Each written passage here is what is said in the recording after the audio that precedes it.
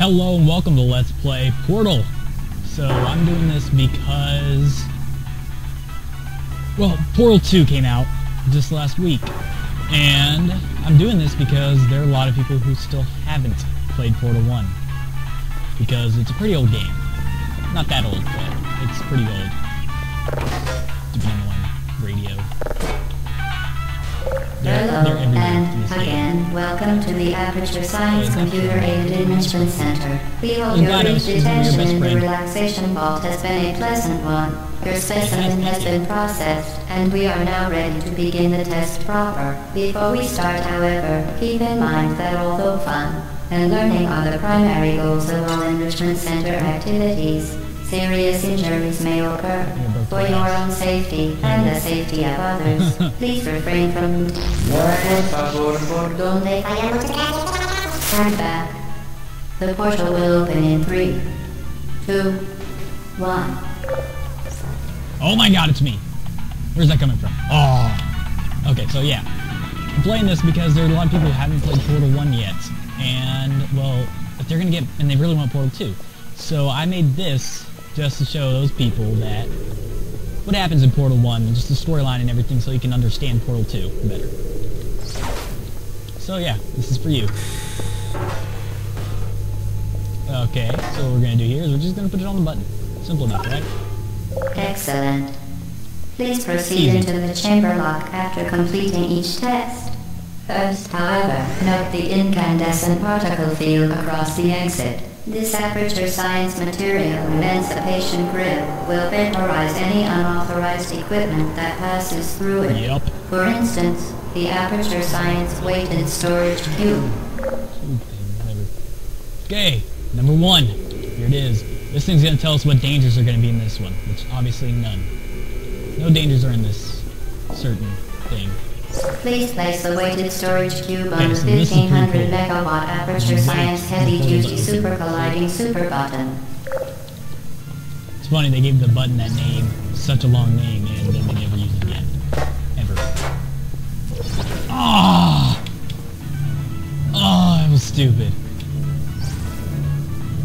Okay, so yeah, this one's for you guys. Just so you know, because it really bothers me, like with Halo Reach and stuff.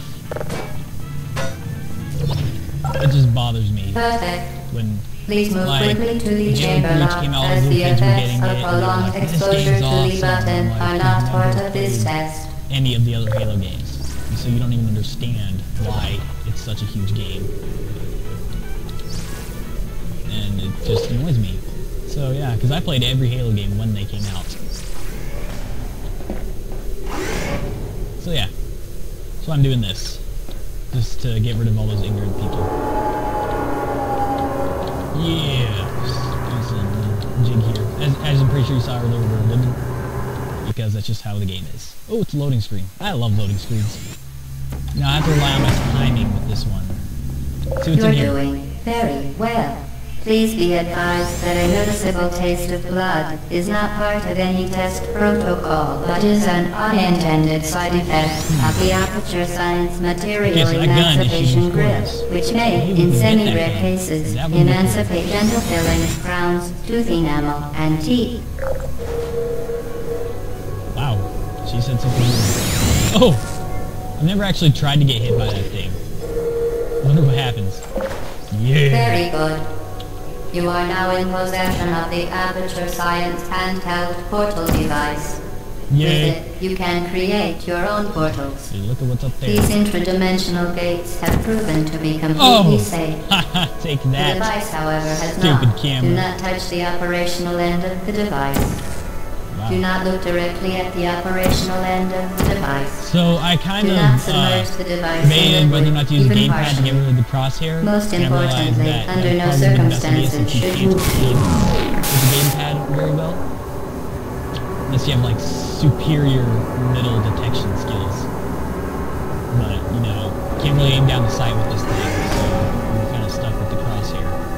Sorry, might be annoying to you. Please proceed to the chamber lock. Mind the gap. Mind the gap. Wow. Oh, no. That's not what we're supposed to do. We saw ourselves run into the portal. Boop. Oh yeah, we saw lag. Well done. Remember, the Aperture Science Bring Your Daughter to Work Day is the perfect time to have her tested. Wow. That doesn't sound like a good idea to me. I love the little temporal distortion thing. Oosh. Oosh. Ooh. Raining sparks. Okay, here we are again. Let's go through. Welcome to Test Chamber 4. You're doing quite well. Huh, didn't set off the button. Uh-oh. Now we'll move. There we go, got it. Okay, whoa! Yes, there's a little thing right there. Yup, okay.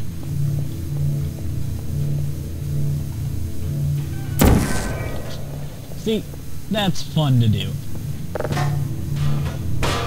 I'm pretty sure maybe we're supposed to... Once again, excellent work. Okay. As part of our required test protocol, we will not monitor the next test chamber. You will be entirely on your own. Good luck. Can't wait.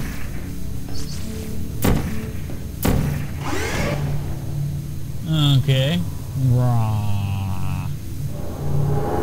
Yeah. Okay, I don't know why I'm doing that. So, we're just sitting here playing Portal. It's a fun game, huh? I think I'll do this last test chamber, then stop the video. So that we can get hit in the head in this episode. So, in this test chamber. So get ready. It's gonna be intense.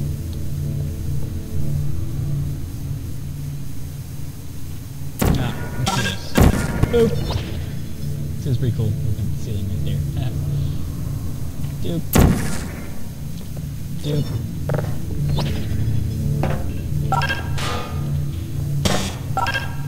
Now down there, I'm pretty sure. Yep.